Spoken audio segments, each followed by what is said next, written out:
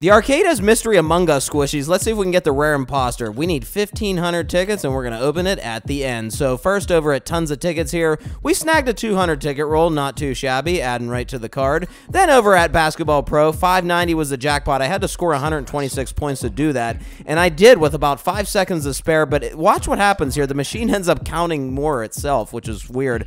But then I decided to see if I can hit this again, and now I have to beat 138 to win 500 tickets, and I did it with 8 seconds to spare. That was crazy. It's 'cause he owns David Buster's. Since we just needed a few hundred more tickets, I went to my safe game, Gear It Up. You gear the ball up, you spin the wheel. I can land the 100 every time, and each turn it gives you a total of 120.